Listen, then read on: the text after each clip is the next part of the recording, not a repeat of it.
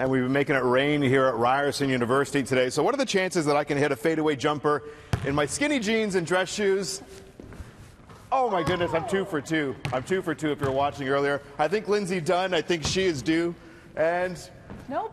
Oh, that was close. That was maybe a little better than earlier. It's all right, Lindsay. Thank you for playing along. Obviously, last night we witnessed something a lot more special than Lindsay and I's game on the hard court. It was the first time in NBA playoff history that a game, has been decided with a buzzer beater. So if you're like us, you probably watched the replay of the ball bouncing around the rim again and again. And it got us to thinking, what were the chances of that shot actually going in? So we went and spoke with statistics guru Jeff Rosenthal at U of T to find out the crazy odds. Looks at the clock, turns the corner for the win! What are the chances of that shot hitting? Yeah, so it was a pretty incredible thing, as everyone in Toronto knows. And I guess I'd say, first of all, if you want to break it down, you can say that how many playoff series have 7 games is only about 25%. So there's only about 1 chance in 4 that a given series is even going to go to 7 games. Okay. But meanwhile, the buzzer beaters, that's pretty amazing. There's only about 1% of games which end in a buzzer beater. So when you put that together, that means the chance that you'll have a NBA playoff series that'll go to 7 games and will end in the 7th game by a buzzer beater is about 1 chance in 400. Wow. Or about 1/4 of 1%.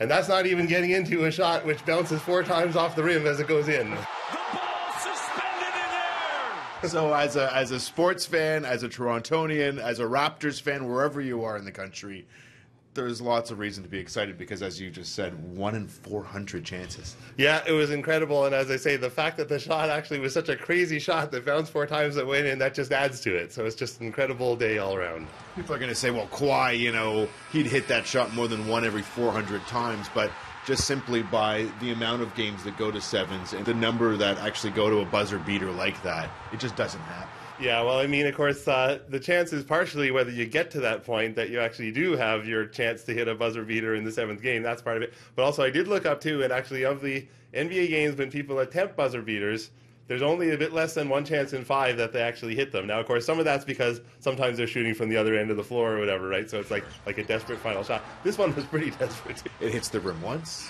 It hits the rim twice. Yeah. It hits the rim 3 times, 4 times. What are the chances of that and the ball going in? It was incredible. I mean, I don't have actual numbers for how many times it bounces, but having watched some basketball games, I can say it's very rare that a ball bounces 4 different times on the rim. It was such a high-arcing, off-balance shot, and it bounced almost straight up, and that it was just incredible. I think that hardly ever happens, never mind for a Game 7 buzzer beater. So the probability, almost 0. Yeah, well, I don't think it's going to happen again in our lifetimes.